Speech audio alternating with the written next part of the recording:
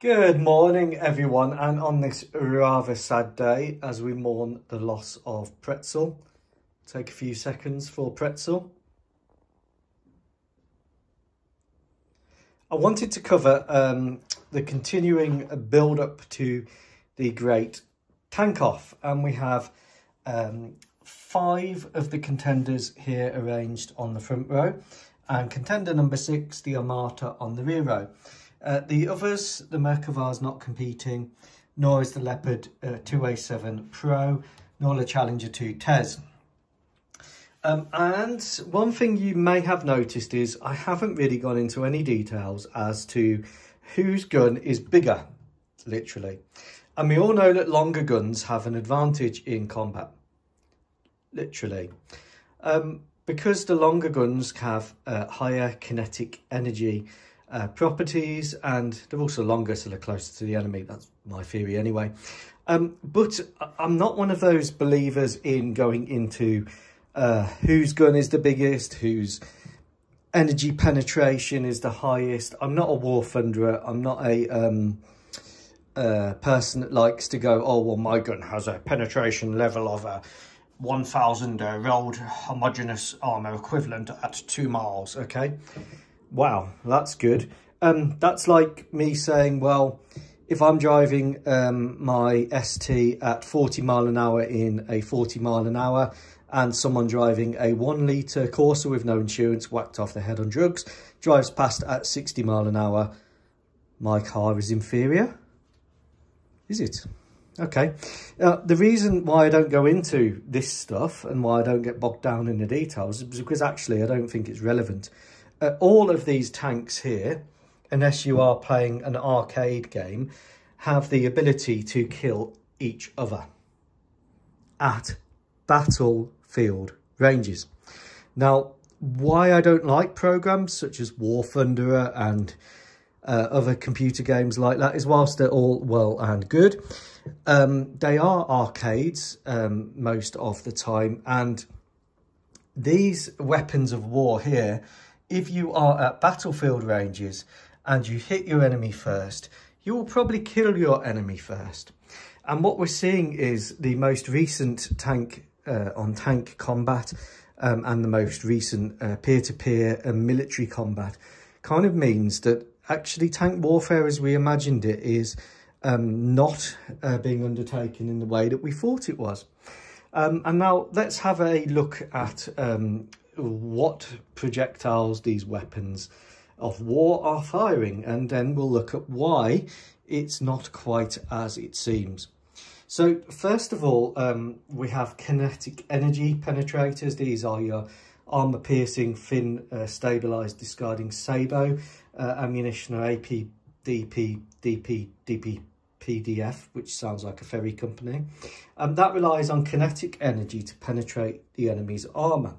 Now, each of these tanks does have different armour properties as standard, and they tend to be heavily armoured over the frontal arc. Okay, your frontal arc is where they are most heavily armoured, particularly the ZTZ-99, because that is where they are intended to take the hits from enemy tanks. Particularly the Challenger 2 Tez really shows that with the arrangement of the Dorchester.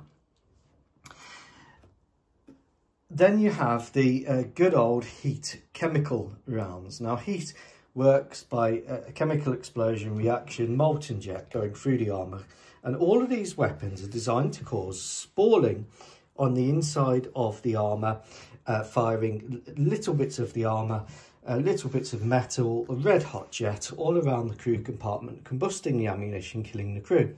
So heat is a chemical form of projectile.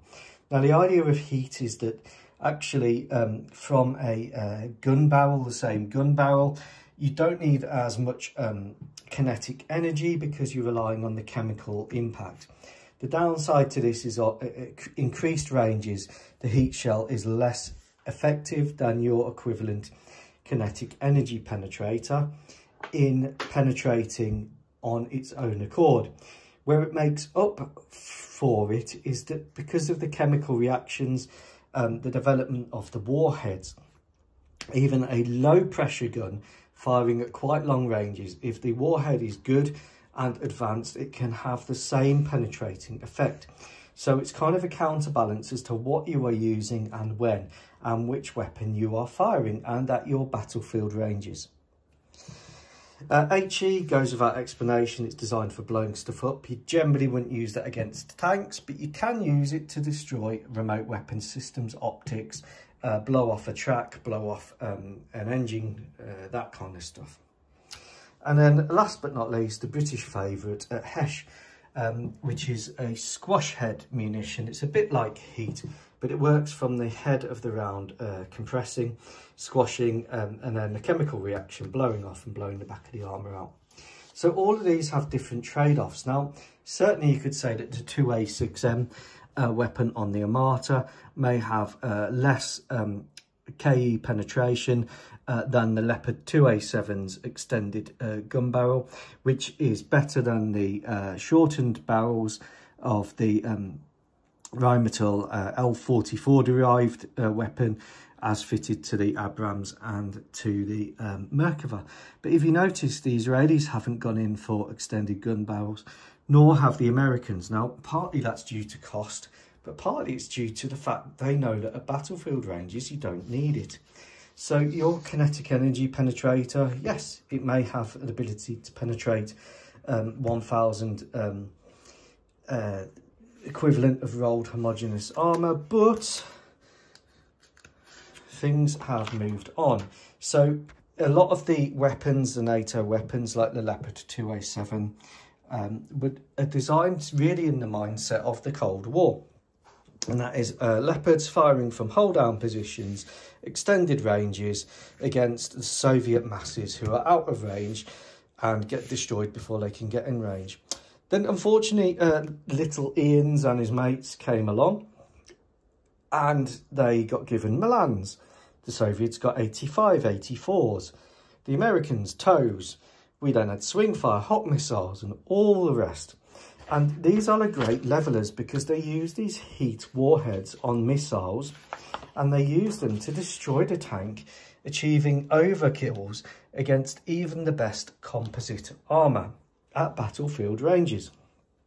And then as the armour then develops and you get Chobham armour into Dorchester armour, you get improved composites, you get next generation external reactive armour, you get a depleted uranium heavy armour.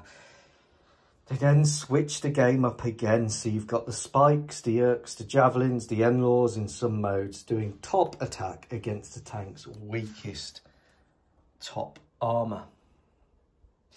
And that's why at battlefield range, it really is up to the side that has the best situational awareness is going to succeed in the tank battle. And that's irrespective of whether you've got the 2A7 Pros, extended barreled, high pressure, fantastic kinetic energy penetration gun barrel, or whether you've got just a Leclerc.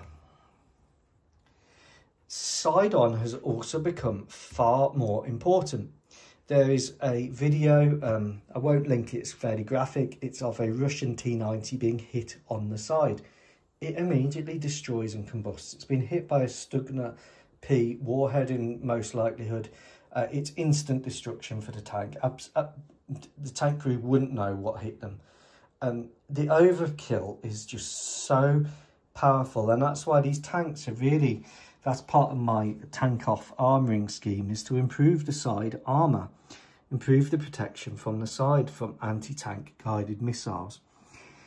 Because a lot of these tanks are armoured from the frontal 30-degree arc, and that in modern combat is not proving sufficient. But there's weight constraints, which means that's all you can do. The next thing is that close combat has become more and more important. So in the very few and very rare tank-on-tank videos that there are from the Ukraine war, it's close engagement, very close. You've got a Bradley taking out a T-90 by taking out the sights using its cannon. It then gets hit by a drone and disabled. The crew run out. Some of the crew sadly die. This is the reality of war. When you do have a tank fighting another tank, like the T-72 charging the Ukrainian T-64. It's close combat. It's not at extended ranges. It's not in a hold down position. It's nasty, it's sharp, and it's the person that has the situational awareness and fires first that gets the kill. Drones have changed the game in terms of they're providing reconnaissance, and what the Russians really hadn't got up till lately is the situational awareness, and that's why they were blundering into ambush after ambush. The next game changer is EFP. Now, EFP gives a insurgent, a Taliban militant, a Hezbollah militant, a Hezbollah terrorist, a Hamas terrorist, the opportunity to kill a heavily armoured tank using an explosively formed penetrator.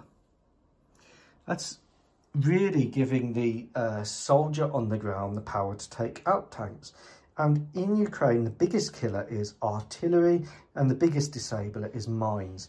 I agree with Bad Lieutenant, most of the kills are done by something else and the drone is coming in to finish them off. So really, all of these tanks, and this is why the Malagasis aren't really going into tank gunnery and who can penetrate what at what range, because all of these tanks at battlefield range, even the older L44s, they have the ability to kill each other pretty effectively on the battlefield. What matters is your tactical awareness. So part of the tank off upgrade is upgrading the digital systems, upgrading the maps, upgrading the radios, upgrading the jamming capabilities, upgrading the ability for the commanders to have situational awareness.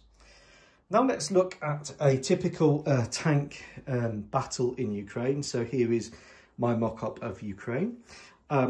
This is a T-90M Pirov 3. The crew have rested overnight in a deep bunker. They've got up, they've had breakfast, they've bombed up their tank with ammunition, and they're going to fight the enemy. So this is how it generally has been working. Up until recently, when the Russians are now pushing forwards and taking more risks. The T-90 or T-72 would go behind a forested area, it would raise its gun barrel, a drone would be put in the air, be loaded up with high explosive. Here is the Ukrainian position in a forest about 1.5 miles away. The T-90 begins firing. The drone operator goes right 50, the tank corrects, fires again. Drone operator goes left 10, tank fires again. On target, 5 rounds, fire for effect. The T-90 fires the 5 rounds at the Ukrainian position. This goes on for a couple of hours until the tank is out of ammunition, at which point the tank turns around, goes back, end of its day's work.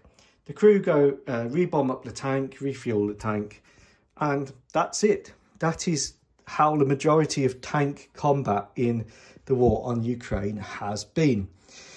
The only differences to this is when the Russians or the Ukrainians have pushed forwards, and what you have tended to find is you've tended to find that out comes a T-90 from a forested area, out comes a Ukrainian tank, in this case we'll use a Leopard, from a forested area. Oh dear, they've got no situational awareness, they don't know where each other is. The person who fires first generally gets the kill. It doesn't matter how much armour penetration the T-90 has as opposed to what the Leopard or the T-64 has. They are at such close ranges, it's immaterial that this can penetrate an extra 600 millimetres of rolled homogeneous armour equivalent. Who fires first is winning. The downside of all of this is when the tanks come out of cover, bang, bang, bang, in goes the shells, in goes the drone. Or Russian tank crew hit a mine, bang, the tank's disabled. They bail out, off they go, leaving the hatches open, and then you see the drone flying in. So I hope that explains why I'm not an adherent to the my gun is bigger than yours theory. Certainly longer guns are useful for some things, but they're not really what I'm focusing on in the Great Tank Off. Take care. Goodbye.